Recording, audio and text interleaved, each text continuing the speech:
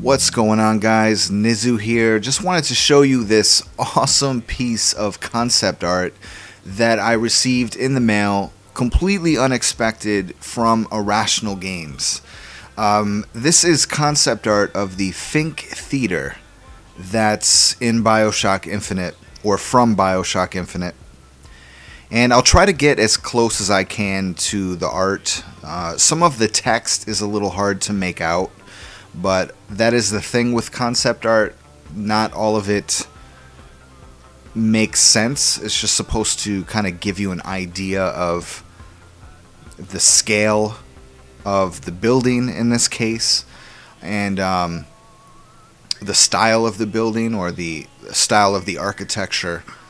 And you can see here, right below this this week's special 5 cents sign, you can see a couple of people there, which really gives some scale to this theater. It's absolutely huge.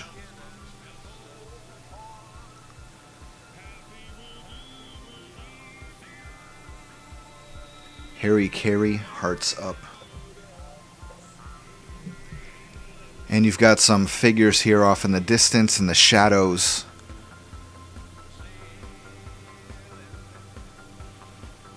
Anyways, how did I receive it's oh yeah, here is it says 15 years Irrational Games, and it's also signed by Ken Levine. I recently bought some other concept art from the Irrational Games store, and I did a search on eBay to see if there was any other concept art out there from BioShock or BioShock Infinite, and I ran across this, and somebody was selling this on eBay for, I think it was $150, and it said it was limited to 500 prints, and it was like number 300 something, and I was strongly considering buying it.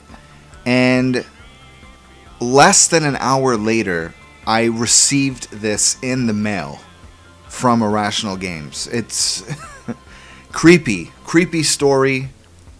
I mean, I'm thankful, but it's like Irrational Games was reading my mind, and they were like, hey, he's thinking of buying this on eBay, quick, let's send it to him before he does.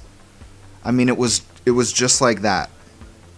But the other crazy thing is that, I mean, why would Irrational Games have my address? Well, I think they had saw my review on the reviews I did on the concept art that they were selling, and I don't know, for whatever reason, they liked what they saw, and they sent me a private message on Twitter and asked me if I was going to be at PAX East this year, and if I was, would I want to attend their fan event?